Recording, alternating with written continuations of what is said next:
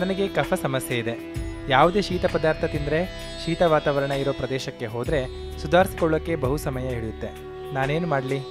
ಬಾಳ್ಯದಲ್ಲಿ ಮಳೆ ಬಂತಂದರೆ ಅಮ್ಮ ಮನೆ ಒಳಗೆ ಬಾ ನಿನಗೆ ಚಳಿ ಆಗುತ್ತೆ, ಶೀತ ತಲೆ ತೊಯ್ತದೆ, ಶೀತ ಆಗುತ್ತೆ ಅಂತಂದರೆ ನೀವು ಮನೆ ಬಿಟ್ಟು ಅಮ್ಮನ ಮಾತು ಕೇಳಿದ್ರೆ ಮನೆ ಹೊರಗಡೆ ಬಂದು ಆ ಮಳೆಯಲ್ಲೇ ಆಟವನ್ನು ಮಾಡ್ತಾ ಇದ್ರಿ.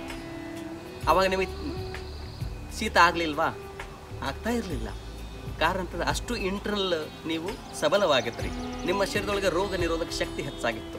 ಅದಕ್ಕೆ ಸ್ವಲ್ಪ ಪ್ರಕೃತಿಯ ಜೊತೆಗೆ ಬೆರೆರಿ. ನಿಸರ್ಗದಲ್ಲಿರುವಂಥ ಯಾವುದೇ ಪ್ರಾಣಿಯನ್ನು ತೆಗೆದುಕೊಳ್ಳಿ, ಮೊಲವನ್ನು ತೆಗೆದುಕೊಳ್ಳಿ, ಅಥವಾ ಒಂಟೆಯನ್ನು ತೆಗೆದುಕೊಳ್ಳಿ, ಹುಲಿಯನ್ನು ತೆಗೆದುಕೊಳ್ಳಿ, ಹಾವನ್ನು ತೆಗೆದುಕೊಳ್ಳಿ, ಅಥವಾ ಬೇರೆ ಯಾವುದೇ ಒಂದು ಪ್ರಾಣಿಯನ್ನು ತೆಗೆದುಕೊಳ್ಳಿ, ಅವುಗಳಿಗೆ ಬೆನ್ನು ನೋವು, ಸೊಂಟ ನೋವು, ಚಳಿ, ಜ್ವರ ಆಗೋದಿಲ್ವಾ?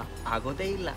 ಕಾರಣ ಅಂತ ಪ್ರಕೃತಿಯಲ್ಲೇ ತಮ್ಮ ಸ್ವಾನುಭಾವದಿಂದ ತಮ್ಮ ಆರೋಗ್ಯವನ್ನು ಚೆನ್ನಾಗಿಟ್ಕೊಂಡಾರೆ. ಹಾಗಾಗಿ ನೀವು ಕೂಡ ಸ್ವಲ್ಪ ಚಳಿ ಆಯಿತು ಅಂತಂದರೆ ಬರ್ತಾ ಇದ್ದವ್ರಿಗೆ ಸ್ವಲ್ಪ ಭಸ್ರಿಕಾ ಪ್ರಾಣಾಯಾಮವನ್ನು ಹೆಚ್ಚೆಚ್ಚು ಮಾಡಿ.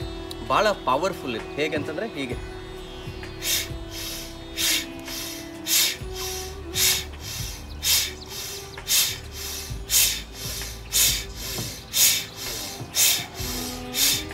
ಈ ಭಸ್ರಿಕಾ ಮಾಡೋದರಿಂದ ನಿಮ್ಮ ಶರೀರದಲ್ಲಿರುವಂಥ ರೋಗ ನಿರೋಧಕ ಶಕ್ತಿ ಹೆಚ್ಚಾಗುತ್ತೆ.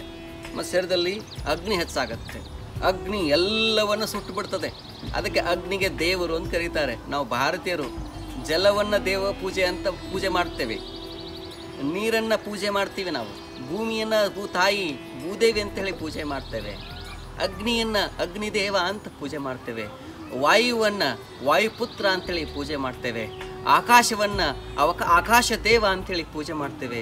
ಇಡೀ ಜಗತ್ತನ್ನು, ಇಡೀ ಪ್ರಕೃತಿಯನ್ನು ಪೂಜೆ ಮಾಡುವಂಥವರು ಯಾರು ಪ್ರಕೃತಿಯ ಮೊರೆ ಹೋಗ್ತಾರೋ ಅವರ ಪ್ರಕೃತಿಯು ಚೆನ್ನಾಗಿರುತ್ತೆ. ಆ ಪ್ರಕೃತಿ ಈ ಪ್ರಕೃತಿ, ಈ ಪಿಂಡಾಂಡ ಬ್ರಹ್ಮಾಂಡ, ಬ್ರಹ್ಮಾಂಡ ಜೊತೆಗೆ ಈ ಪಿಂಡಾಂಡ, ಈ ಬ್ರಹ್ಮಾಂಡದೊಳಗೆ ಪಿಂಡಾಂಡ ಇದೆ, ಪಿಂಡಾಂಡದೊಳಗೆ ಬ್ರಹ್ಮಾಂಡ ಇದೆ. ಅದಕ್ಕೆ ನೀವು ಪ್ರಕೃತಿಯ ಮೊರೆ ಹೋಗಿ ಮತ್ತು ಹೆಚ್ಚೆಚ್ಚು ಬಿಸಿಯಾದ ಆಹಾರ ಪದಾರ್ಥಗಳನ್ನು ಸೇವನೆ ಮಾಡಿ, ಸ್ವಲ್ಪ ಕಷಾಯವನ್ನು ಹೆಚ್ಚೆಚ್ಚು ಸೇವನೆ ಮಾಡ್ತಾ ಹೋಗಿ.